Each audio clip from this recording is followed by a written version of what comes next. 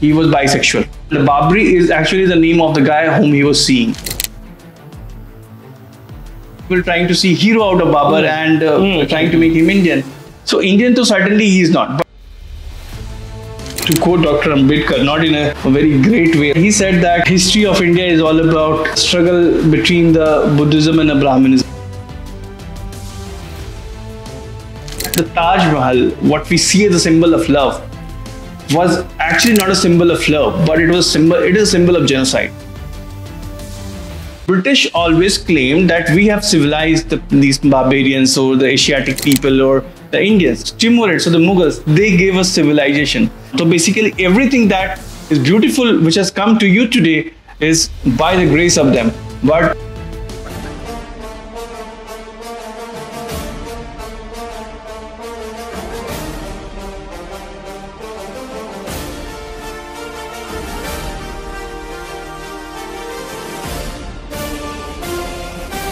Namaste and a very warm welcome to the Nationalist Madarasi. This is Intellectual Exchange with me, Sri Dharma Raghavan. In today's episode of the Intellectual Exchange, we have a very special guest. Aabhas Mahaldiyar, author, columnist, is joined with us, and he has recently written a book based on Babur, a chessboard king. So it's one of the best-selling in India right now. So congratulations, Aabhas ji, and thank you so much for appearing in our podcast. It's a pleasure to host you all the time. So why Babur, especially because there are many kings, right from Delhi Sultanates to till Aurangzeb. There are many kings. We often heard that Aurangzeb was so cruel and he was like shown in that way. But why Babur? So first of all, a very warm namaste to all your viewers. It's certainly a pleasure to be on your show yet again. Last time we were speaking something about E.V. Ramaswamy, whom people popularly like to call Perrier. Rightfully not. Rightfully not so, as he should be called. So, yeah. As far as the selection of the subject was concerned to me, it was, I won't say it was random, but I would say that I had this freedom to choose whom I want to write upon. Because I am not obliged to certain academic accreditation, or I am not obliged to certain kind of a professional aspect of historiography, as many Marxists want to point to, as that if you deal with this, this is what you can do. History was always something, well, in fact, it is something which has always given me a lot of joy. I like to look into the past. I want to collect the memories of the past and bring it forth in form of columns, in form of articles, and now the books. Why? I was just thinking that I need to come up with some series of books on something. And then as my memory goes back, I was 4 years old when the incidents of the Babri demolition had happened. It's in 1992. And I come from a town called Hazaribagh in Jharkhand, which is a small town, and it's known for its religious volatile nature. So religious volatile nature, as in it means that each and every Ram Navami, we will have some kind of confrontation, some issues, sometimes rightfully it was bound to happen. Once it was always assumed that if it's a Ram Navami, something is going to go wrong. So with that kind of situations, environment, imagine that Babri has been demolished, and of course it has absolutely it has to do with Sri Ram. It has a relation with Sri Ram because that's where our temple existed, and it was demolished and a structure was built upon it. Now, it was the age, I'm talking about 1992, when I'm 4 years old, when we were not the captives of the smartphones. We were not the captives of the screens all around. Exactly. But we were the captives of even the news which you are bound to listen to, because that's what you're going to see on the television. Because there's nothing else. If whole family is watching a news, so it's news. If it's a 4 p.m. Sunday movie, then that's what you're watching. And there's a narrative around the people, what they're speaking, that embeds in your mind, that carries forward. So it happens that if you're 4 or 5 years old and whatever is happening around you, it always gets imprinted in your memory. So I remember the discussions around Babri, because I told you that it was a relatively very volatile environment and it had to do with the Sri Ram. And Hazari Bagh's Ram Navami is a big one. Like, people today are looking to bring the Sri Hanuman Dhwaj of big sizes and all, but Hazaribagh is known for big Hanuman Dhwaj. So we would have competitions among the people that whose Dhwaj is larger. Where it's gonna be someone will have a 30 feet Dhwaj, someone will have 50 feet Dhwaj, large Hanuman Dhwaj, etc. And they would bring the procession out, and when this procession would come, it will pass through certain locality and something will happen. So, with that given environment, Babri happening and the narratives around, it was always embedded that there was a thing called Babri. And as we knew, it had something to do with Babur. So, it came along with me. As I grew, it was always ingrained. And because I do cherish a past of, I shouldn't say the word cherish, but yeah, past should always be cherished. That's what I say, irrespective of how it is. So, my past has been of being a Marxist. Okay. And being a Marxist, I was somehow always governed by an impression that that the Mughals somehow were some great people. In fact, they were the first bunch of people who tied India together, which happened in the rule of Jalaluddin Muhammad Akbar, whom we know as Akbar. So, and my father being a historian also had given me a lot of anecdotes. So these things were always back there in the mind, but it's so that it happened that I got transformed in a way that I could realize that Marxism is a sham. And not only that, I realized that Marxism is a sham, I also realized that there's something more in the Indic past. And the more and more I began to look into it, of course, it began by trying to understand what is Hinduism, what is our dharma, what is our past. And when you start to begin to delve into religions, culture, etc., you will delve into history. And that's where it began. And somehow I could see that we had a lot more greater kings from our side. I'm very serious about it when I use the term our side, because I'm making distinction very clear that these people were the foreigners, say the Babur, etc. Exactly. And our people, as in one who were born in Hindustan, India, Bharat, and they were actually the Dharti Putra.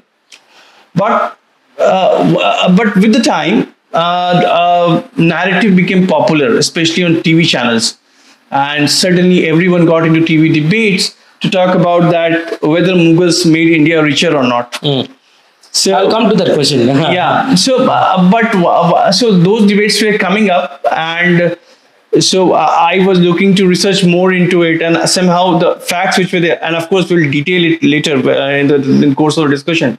But that was really a trigger point for me, and I thought that I will just begin to do some PowerPoint presentation, give lectures here and there. It began with that, and then it was Mohandas Pai who said that, when you have already done a fantastic job of compiling them as PowerPoint presentations, right? Why not a book then?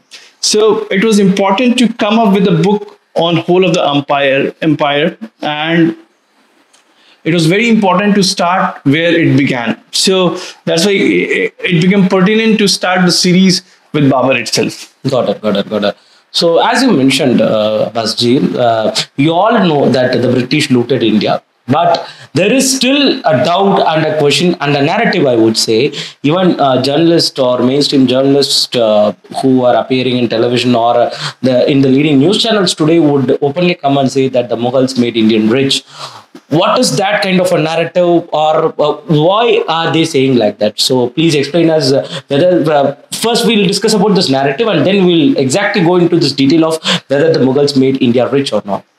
Yeah. So as I said that, yes, there was certainly a narrative which has been with us for long, that India became one of the most powerful in the reign of the so-called Mughals. In fact, they were not Mughals as well.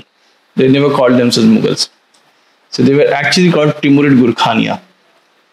So these Timurids made India richer. They stitched India together as one state.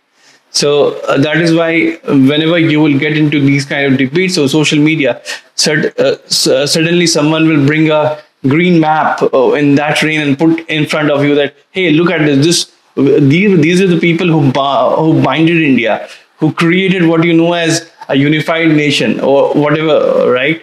So before that, we never had the sense of.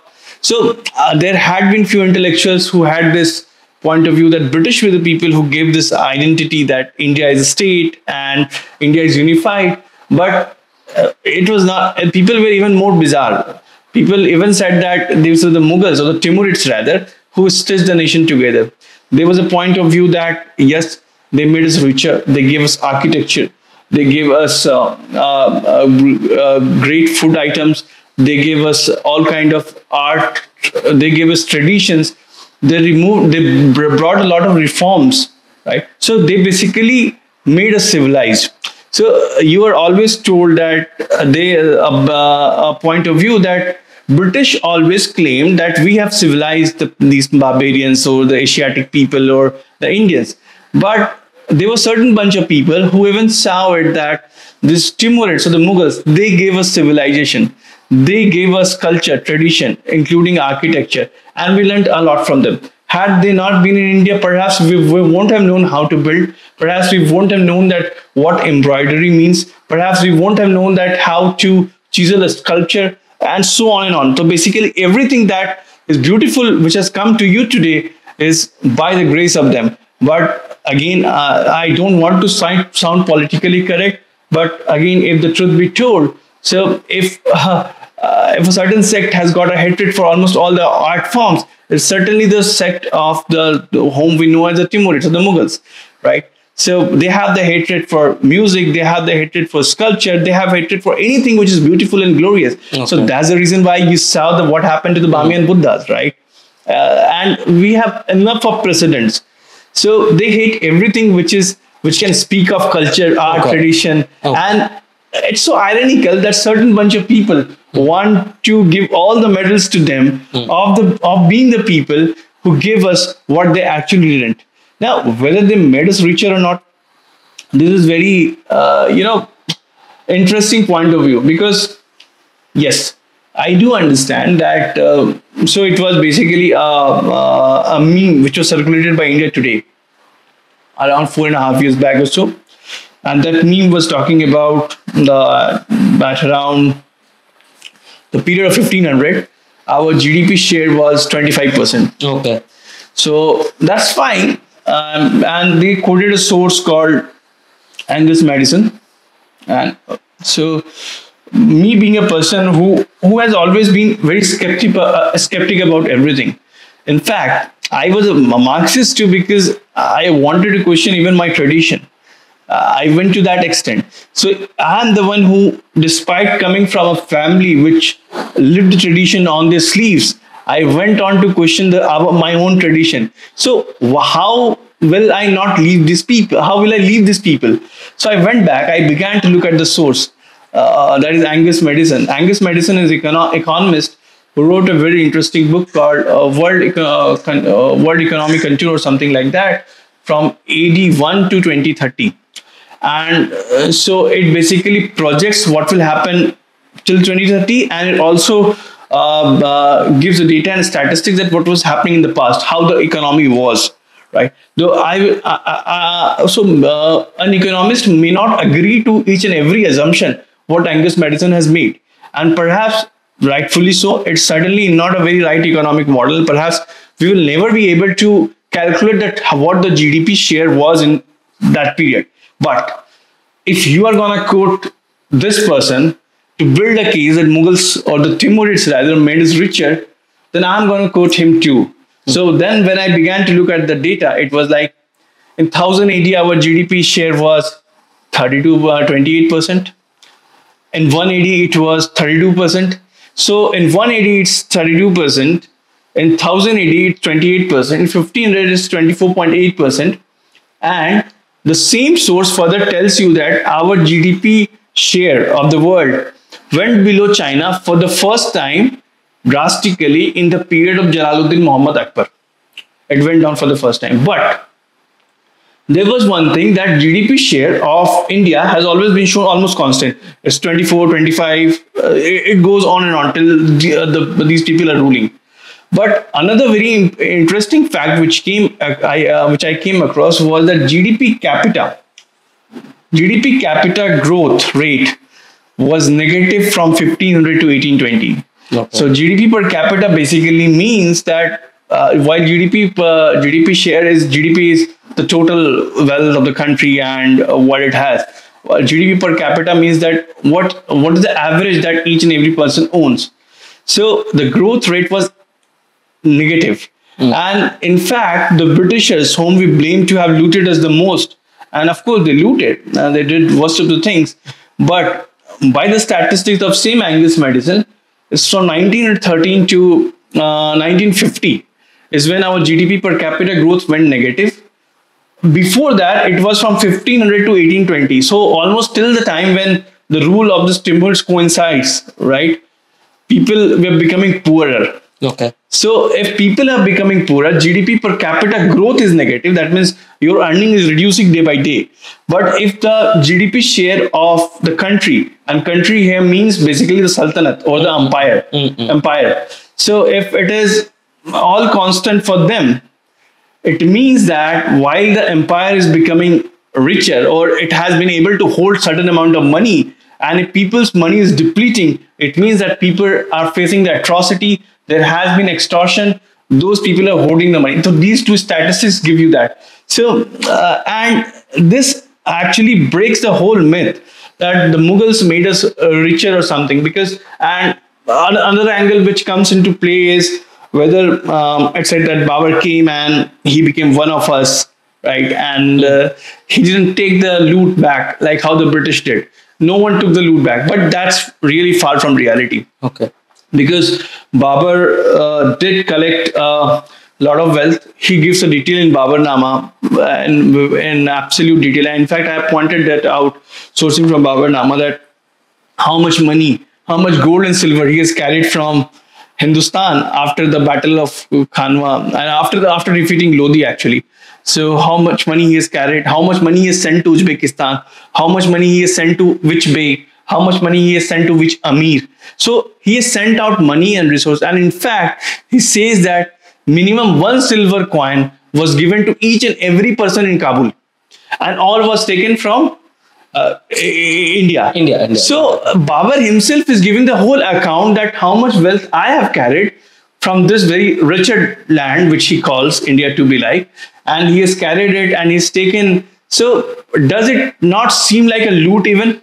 Is it any different from what the Britishers were doing? It is exactly the same. He's doing the same thing. And in fact, in Baburnama, he points out very clearly he wants to come to Hindustan because there's abundant gold and silver. And at the same time, people are very docile. People are docile, so he means that he can actually engage people in a lot of work and they will not ask for anything in return. Got it. So he can get it done. So he was constantly, and there is even more about, if you want me to continue about Mughals, I can continue that. Definitely. So, in fact, the loot continued and continued. Okay. It was a trend to send a lot of money to Makkah. Okay. So in 1576 or around that period, when Akbar has got a control in Surat, and through the ports of the Surat, that's where he is sending the ships to Mecca, and around 6 lakh rupees are sent. 6 lakh rupees in that period, right? So 6 lakh rupees have been sent to Mecca, and a lakh of rupees additionally has been sent for the amirs or the sharifs of the reason, because what Akbar is trying to do, he's trying to become a Khalifa. Okay. He's trying to become the ruler of the Islam. So that's what is intended. So he was knowing that and doing that very in an idealistic manner. So imagine that now you saw the GDP per capita is declining because the growth is negative. So people are becoming poorer. And this man in 1576 is sending 6 lakh rupees to Makkah. And the primary sources tell us that so the Muslim world was so excited that the money is going to come from Hindustan. So they all would come to Makkah in that period because they wanted whatever they can, because this money were being sent a donation to be given to the people as a zakat or something. So people will come And there was a period when the Muslim world was not very rich, as it's you may see that today Saudi Arabia is very rich, very wealthy. The Emirates are very rich, but that wasn't the case back then. Okay. So everyone will come, flock around to just get a hold of money which is coming from Hindustan. So it was a very much of a tradition. This tradition was carried forward by other rulers as well. Jahangir did the same. Shah Jahan did the same, and Shah Jahan was really step ahead. And story of Taj itself is a big agony, because when the Taj was being commissioned, I'm using the word specifically commissioned because many people say that it was a Tejo Mahalya, or some people say that it was a palace of Man Singh. So irrespective of whether a structure was refurbished or whatever, but it was a project was commissioned, and that commission's cost was 4.18 rupees. Okay. 4.18 crore rupees. Sorry. Okay, got it. 4.18 crore rupees, and rupiah, actually. Rupiah meant the silver coin. Okay. So almost 4.18 silver coins were used to commission this project.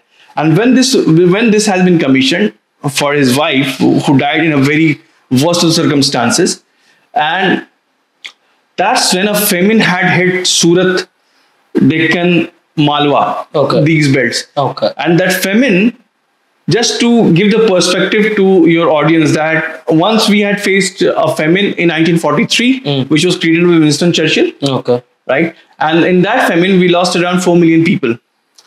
And the Marxists held Churchill responsible for it because Churchill was enemy of the Marxists. Right? So they abused him till the date. And a lot of Marxist literature will give the truth about it. But coming back to here, Surat, 1630-31, when Taj is commissioned and this famine is occurred. What has happened that the governors of these regions have revolted against Shah Jahan. Okay. And they have joined hands with Adil Shahi. Okay.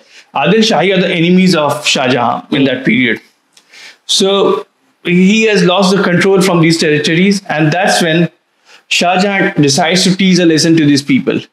And all these region of Malwa and all are very fertile belt, and they give him a lot of revenue.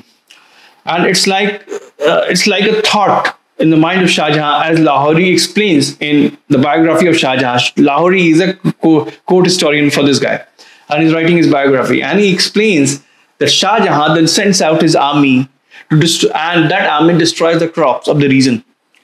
The crops were trampled. The idea was that if this cannot belong to us, because that crops gives you the maximum revenue. It will not even give you revenue to them. So it destroyed the crops.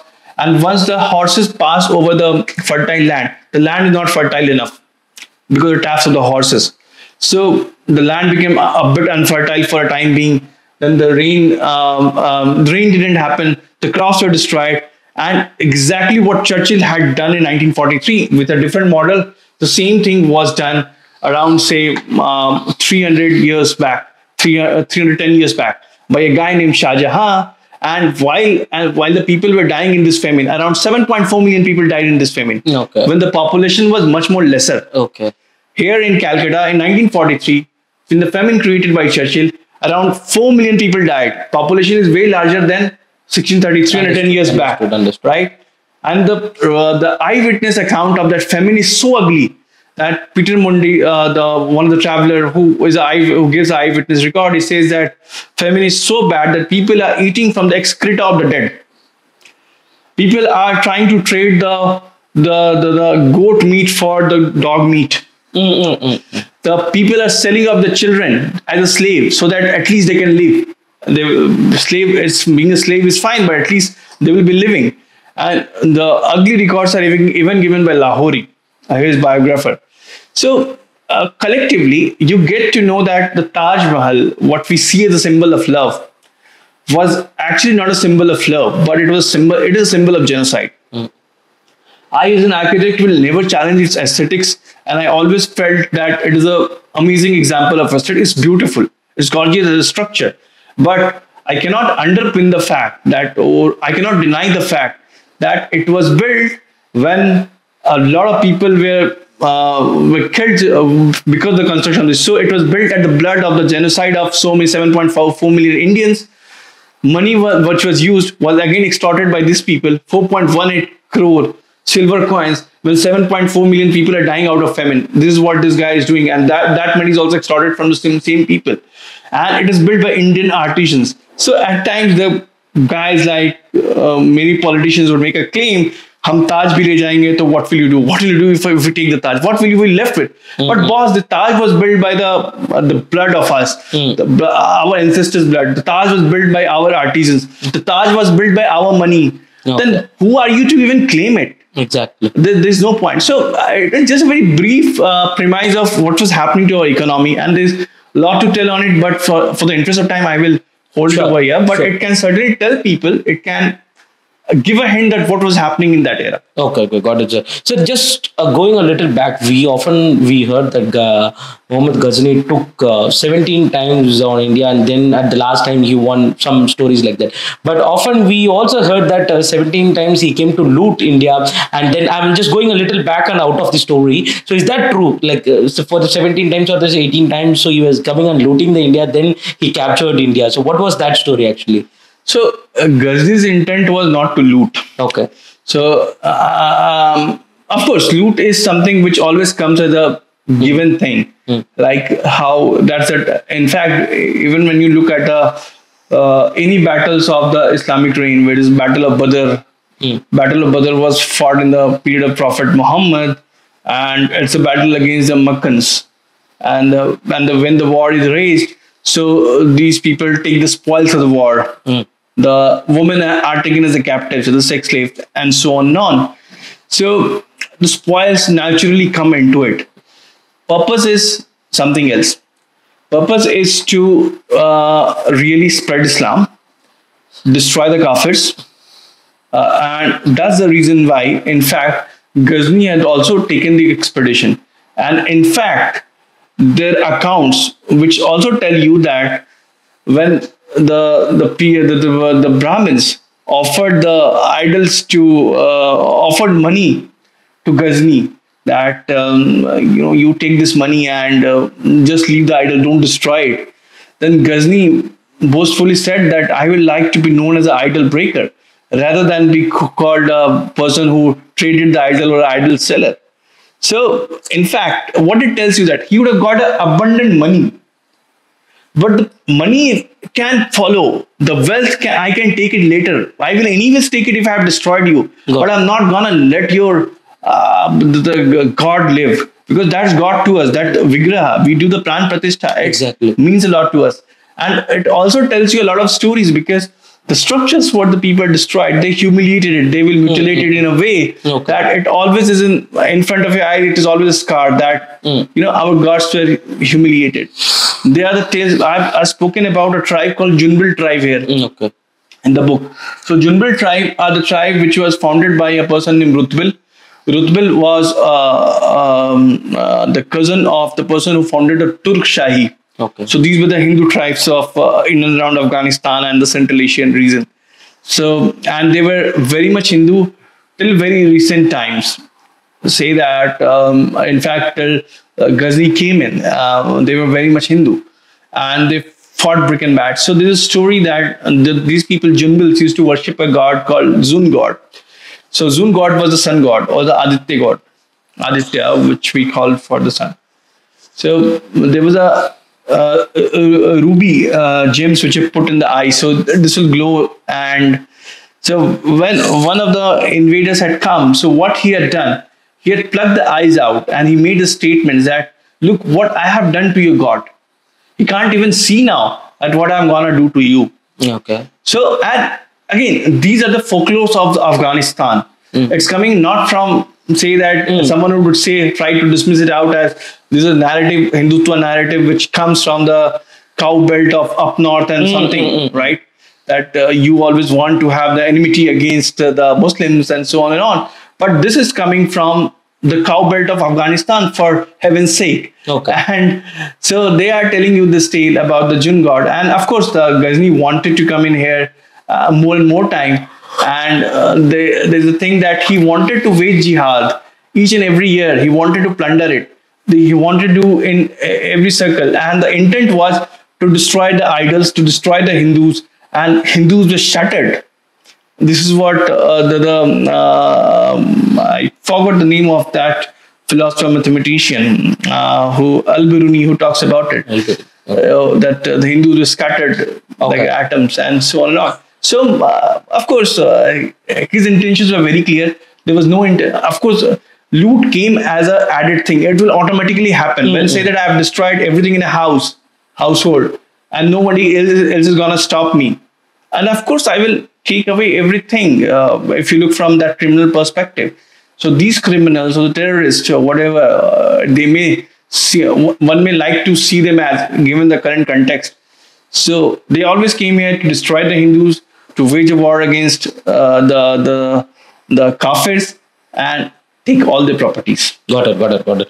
Sir, as you earlier mentioned about that, it was on the Hindu side. So, but even still, I mean, not it was on the Indian side actually. But even still, some people claim that Babur is from India, and when the Ram Mandir debate was gone, one side was asking like, who is Baba? Why are you asking, or why are you standing for him? Okay, but even still, people from India stand for Babur, who is an outsider. Where did that thought actually came from, sir? So, Dharmaji, this is very ironical. I'll tell you why. And this question came to my mind when I was just researching on the life of Babur. So this question hit me that because, of course, today it's seen on the debate that people are trying to defend Babur, trying to make him more Indian than even the prime minister and so on and on. People have gone on to that extent to say about him that so much praise to Babur. But even back then, as in before these debates came to the TV channels, etc., Babur was certainly humanized to a very normal extent. And he was not humanized in a way that how exactly he was. He was made more like a very alien to the nature than he was. So my attempt also in the book is to humanize him, not to make a superhuman out of him. Superhuman is a trait that say you are somebody and someone will just make something out of you which you are not. So I'm trying to bring him back to the level what this guy was. Now, Babur was certainly, Babur came to India for a clear purpose. That purpose was to fulfill the dream of Taimur. And Taimur's dream was to establish Islamic state throughout the world, because Yazdi, the biographer of Taimur, says that the biggest motive of Taimur is to Islamize whole of the world because Prophet Muhammad instructed it. Got it. And he wanted to do it. Now, Babur goes on to compare himself with Ghazni and Ghori. He says that after Prophet Muhammad, two people came from Tramontana who came and ruled here, and they are Ghazni and Ghori, and I am the third one. So he's comparing himself with the idol breakers. Two of them. He is not comparing himself with. Got it. Now, Babur has got 3-4 important traits. So because you're talking about the people trying to see hero out of Babur and trying to make him Indian. So Indian, so certainly he is not. But even if people want to idolize him, want to look him as a hero. So the first point which comes is, yes, he was a great poet. I will not deny it. Okay. But for poetry, you're not gonna, idolize him because he was not even as great as Mirza Ghalib. Okay. Right. So he was not even that great of a poet that you will idolize him for his poetry. Second trait, what he had, that he was, of course, he cared a lot for his family. He had a lot of emotions attached because he lost his father at the age of 11. So the circumstances eventually made him quite an emotional man too, for his family at least. I'm sure that these are the things which is not inspiring the people who get inspired from Babur. The third trait of him was that he was bisexual. Okay. So, and Babri is actually the name of the guy whom he was seeing. And this is happening during his first marriage. Okay. So when the first marriage happens with Aisha Begum Sultan, and who is daughter of his own uncle, it's around 1501 or something around that period. And Babur is 16, 17 year old. And he says in Babur Nama that I am very much not attracted towards my wife. I don't want to go and live with her. I visit twice a month or something because I'm very dispassionate to be even with her. I'm very disattracted. I'm not attracted. I think many of the Delhi Sultanates or the Mughal rulers have been accused with this point of being a bisexual or gay or something. So, from where did it actually get? They had to be like this actually, because I see many of, according to their religion, it is not. But where did this culture came to their front actually? So, one thing which me and Kushal had observed, that it was a very, elite syndrome. That if I'm elite and I can do just anything, whatever we wish to do. It was more of a entitlement which came within them, and they felt to do anything. So Babur was bisexual, and this because he is writing poetries for Babri, and during the first marriage, he's mentioning that while I am not looking to go with my wife, I found a guy called Babri in the Camp Bazaar. Okay. And I'm maddened in his love. I'm attracted to this lad. So Babur is talking in the context of his. So when you read those chapters in Babur now, which I have from sourcing from there, I have detailed this out. I have sourced the poems from Babur Nama and mentioned the poems which he has written for Babri, right? So you can make it out that certainly Babur had attraction towards Babri more than his wife. Okay. And intimately, it was certainly an intimate way at which he was looking at Babri, right? Okay. So now the third trait is him being bisexual or gay. First was being a poet. Second was being a family connected man. Third is his bisexual. Fourth is he was very alcoholic. Okay. Okay. So he drank like anything once upon a time. Though he regretted as well, but he drank. Now, fifth trait what he had was hatred for the Kafirs. Killing the Hindus. Okay. Killing the Kafirs. Destroying the idols, comparing himself with Butshikan. He wanted to be a Butshikan or the idol breaker. So out of these five traits, certainly Islam is not going to approve of one being a gay or bisexual. Exactly. You are going to throw the person from the terrace. This is what Taliban or the ISIS does. Exactly. Right? Alcohol is absolute no. Exactly. You can't be inspired from Babur that because he wrote a couple of few couplets in the poems, etc. The five traits of Babur. The first one is, of course, about him being poet. The second is about he connected to his family. Third is, where he is alcoholic, and fourth is by being bisexual, right? And fifth is jihad, or the attack against the Kafirs, or he wanted to be just another idol breaker. So, what exactly is something which can make people to idolize him? Certainly not being the poet because he's no Mirza Ghalib or something. Right. Certainly not because he is so connected with his father, because that cannot be something that, hey, I want to be. So that way there would have been many such characters. So, and then he has done something which is kufr in Islam, which is, say, being alcoholic, being bisexual, right? So, and I'm sure that the people who want to idolize Babur are not gonna like the gays for sure. Are not gonna like the people who are alcoholic, right? Exactly. So, is it really the hatred for the Kafirs which again binds them with this notion to see Babur as an ideal person? So this question goes back to them, that why exactly are you doing this? So I can't see anything of Babur because he was not even a great conqueror for that matter. Exactly. Agreed. That's why I have called him a chessboard king, because he was like a king who could not even make his place firm in his own territory, because he would go from one territory to here, he will lose the other one. He will go there and he will lose the other one. And so, and there's an arch enemy of him, Shaibani Khan, who keeps on following him. And he keeps on following, and that's where he has made his life more like a chessboard king. Got it. I just want to have some questions before we end this conversation. Actually, we are running out of time. Two things. One is like, where did the mindset of destroying the temples came from? Right, from Babur to, or from the earlier rulers also till Aurangzeb. We have the record of Mughals destroying the temples. Actually, where did the idea of destroying the temples came from? Or as earlier you mentioned about the jihadist mindset as well. So it was in the origin, or it was suddenly rise to something. Where did the idea come from? So this idea is, so I always say that, again, to quote Dr. Ambedkar, not in a very great way right now. So he said that history of India is all about the struggle between the Buddhism and the Brahmanism. At some point of time, he talked about it. But again, he was a mixed bag and he had different kind of opinions about different people. But let's not take him so seriously for history. But I do see the Indian history, at least, as a struggle between the idol makers and the idol breakers. It is all about certain people who wanted to make the idol worship it, and there were certain people who wanted to destroy it. And actually, this not only can be applied on India, but can be applied all over the globe. If you read the book of Catherine Nixon about the darkening, which is called darkening age, like how Christian world wiped out the pagans, right?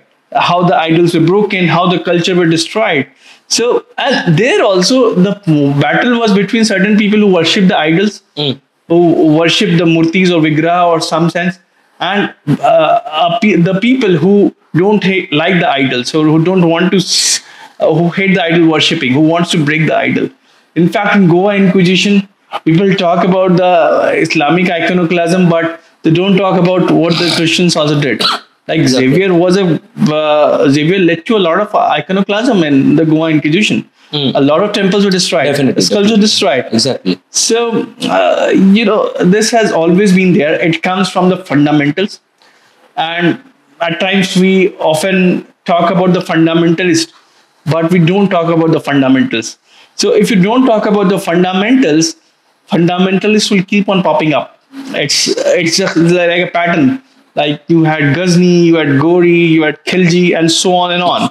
So coming till Aurangzeb, and even in the recent times, right? So it's not gonna be. It's not something which just dropped down just as an idea which came only to this Timurid rulers, but it was always ingrained because that's the fundamental. You have to do it. This is your religious duty. Okay, got it, got it. So the one last question I would like to ask.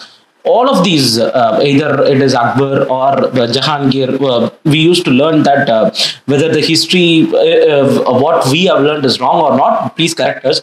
Jahangir himself was a painter, he loved art. As you mentioned, like they didn't love art or they destroyed the culture. But we learned, what we learned is like Jahangir himself is a painter, Jahangir loved the art, and Akbar was so secular, and Akbar had a very good relationship with the Indian kings, and so and so. There, if we talk about the Mughal dynasty, it won't be a day won't be enough for a podcast, or a day won't be enough to talk about the Mughals or something. So, but what is your take on all these kings? Because like what we have been taught in schools, that's what has been replicated, and till now the UPSC syllabus is having the medieval history is filled up with Mughals and the other things. I don't know whether we read about the other kings or the Vijayanagar Empire or not, but in the Mughal history we read about this thing only. So, what is your take on that?